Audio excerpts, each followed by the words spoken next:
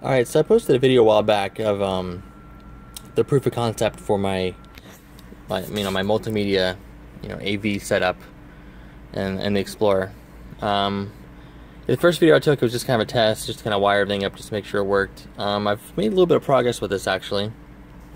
I actually mounted the piece of MDF board that I was talking about in the first video. I actually got that mounted. I used the put some brackets, screwed them into the piece of wood, used the factory mount locations where the center console was. Yeah, but I got everything mounted up. Everything is sturdy.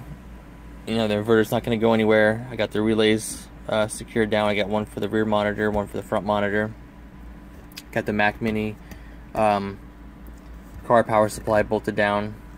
Got this all kind of wired up. Strapped my little DVI to S-Video and composite plug. I got that strapped down so it's not going to be stressed or anything, so you can easily unplug this stuff if you need to. Another thing I found between my last video and this one is this TV. This is actually it's actually the 12 volt version of this TV. It's the exact same TV as the other one. Same bezel. Everything is the exact same, except this is actually meant to work in a car. The other TV, had the just the 120 plug, for like home use. This one actually had both. It had a 120 plug and a 12 volt input plug for car applications, and a battery pack on the back. The battery pack actually made it longer, so I actually had to remove the battery pack. It kind of replaced the standard back panel with like a battery enabled one. So I removed that because I don't really need the battery. I just actually need the 12 volt functionality. But yeah, other than that, most everything's the same. Yeah, the only thing I have to use the inverter for now is just the rear TV. Let me go ahead and go over that real quick.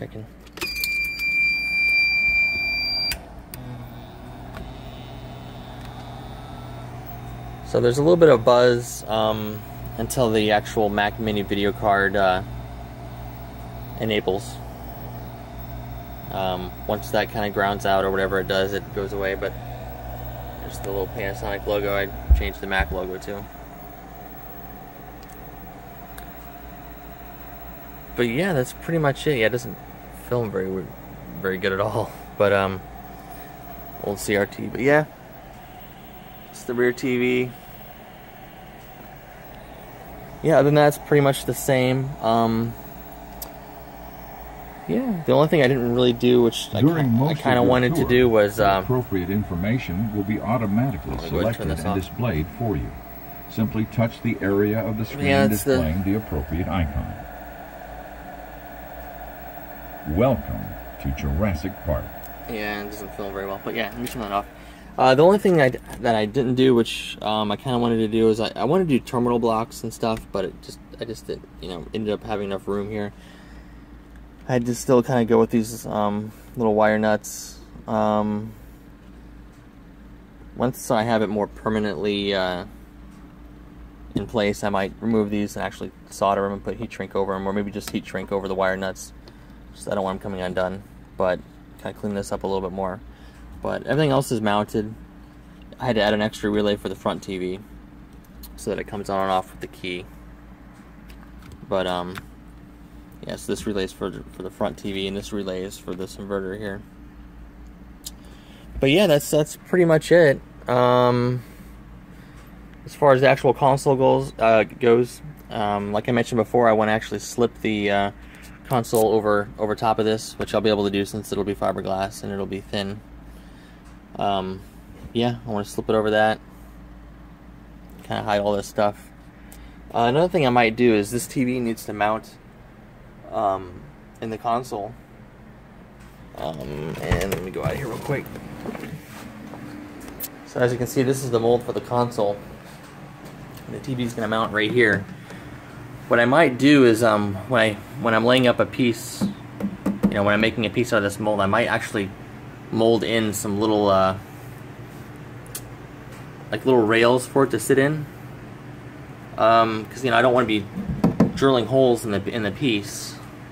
You know, that'll look ugly. So basically everything needs to mount from the inside. So yeah, I might make some like little pieces I can incorporate into the piece.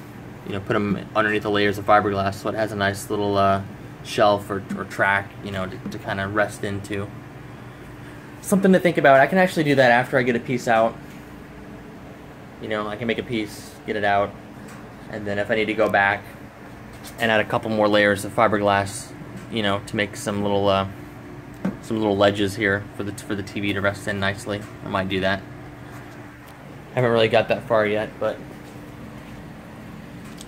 like I said, it's still a proof of concept. Not proof of concept, but it's still a work in progress, I guess you could say.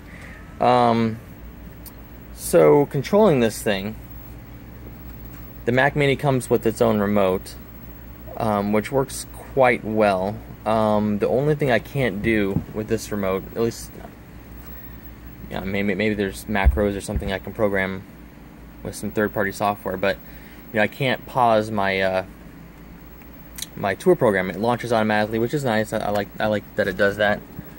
You know, I set it to do that. I set it to launch and go full screen automatically.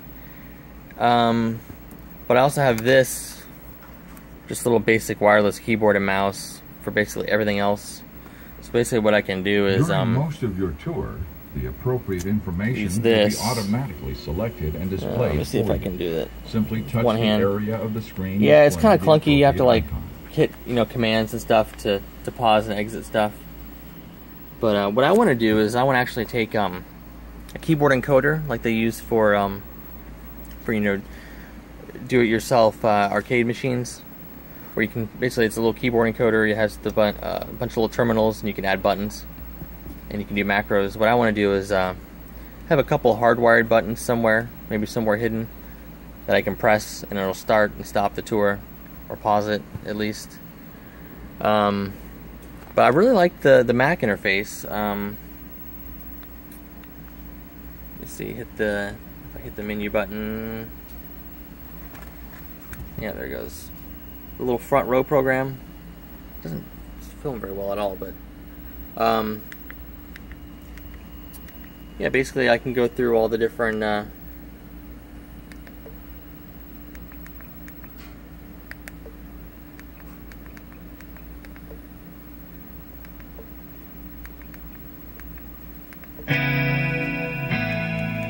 yeah, I can control the volume. Yeah, I mean, this is, I'm sure, built into every Mac. This is kind of an older version of Mac. This is a Snow Leopard, I think. I'm sure this has changed on the newer ones, but it works really well. The only thing with this is it's IR. You can see the flashing here. So it has to be line of sight, whereas this little keyboard thing uses radio frequencies, so it doesn't need to be line of sight. So what I might do is I might get little IR extenders. I think there's an infrared sensor on the front and the back of these Macs. It might actually be the front, but I'll have to take it apart again and look at it. But I basically want to extend that IR out somewhere hidden, so I can use this remote with it. They might actually make USB ones or something. I haven't really looked too far into it yet because I don't have the console on here yet. But yeah, that's it. I got two remote options. This one's a little easier to use, but yeah, I will have to extend the sensor out of the Mac somewhere where it's line of sight. This is a little bit clunkier, but you have more features. You know, you have a mouse and stuff. But basically, I just want to be able to pause my tour program and bring up the music thing and just to play some music. I'm not going to be browsing the internet or anything on this thing. I mean, as long as it does my tour program and music, maybe some videos or something, which I can just add to my iTunes, I'll be happy. But yeah, that's pretty much it. I'll take another video when I actually get the console in here and I get the TV mounted and stuff. But yeah, hope you enjoyed.